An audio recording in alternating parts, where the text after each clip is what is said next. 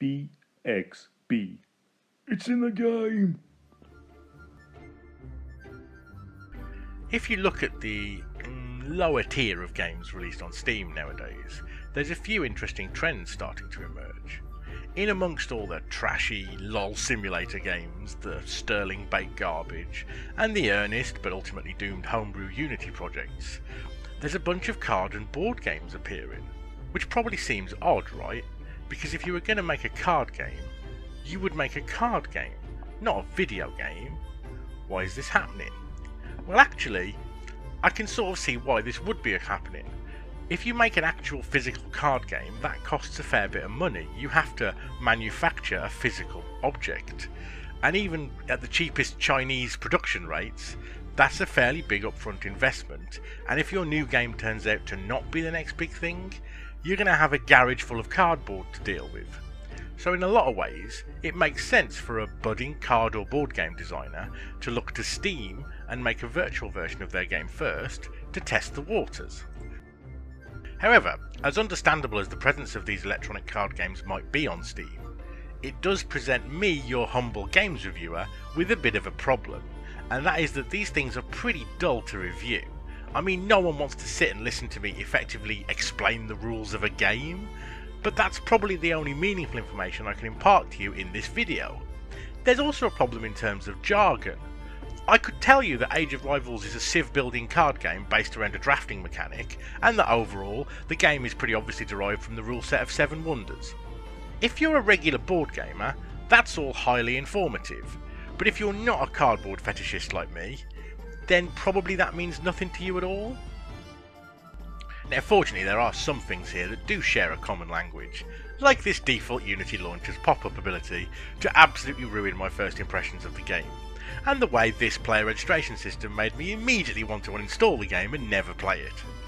But the lure of a card game where I build an ancient civilization was just too great, and having gone through the actually quite excellent tutorials, I was ready to start playing the game, and honestly I'm glad I pushed through those first annoyances, because the core card game here is pretty damn good.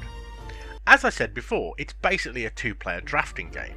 Now what that means is that you start out with these 4 cards here, and you pick one of them to buy and add to your civilization. Having made that selection, you basically swap hands with your opponent, so you are both now choosing one of the 3 cards your opponent decided not to build last turn.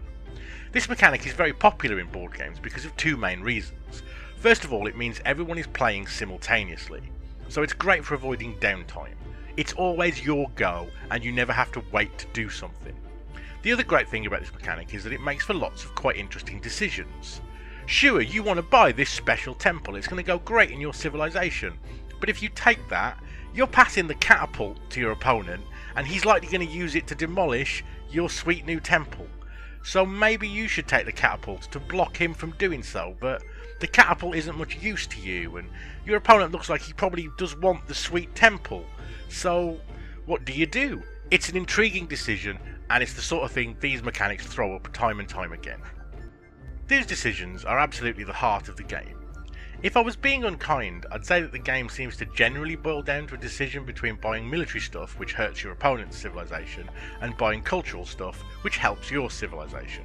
Finding the balance between these 2 actions is basically the key to success, and even then though, I like the way that sometimes the right answer is to split your picks evenly between the 2 options, and at other times it's absolutely the right decision to abandon one of these options entirely and just go all in on either theatres or murderers.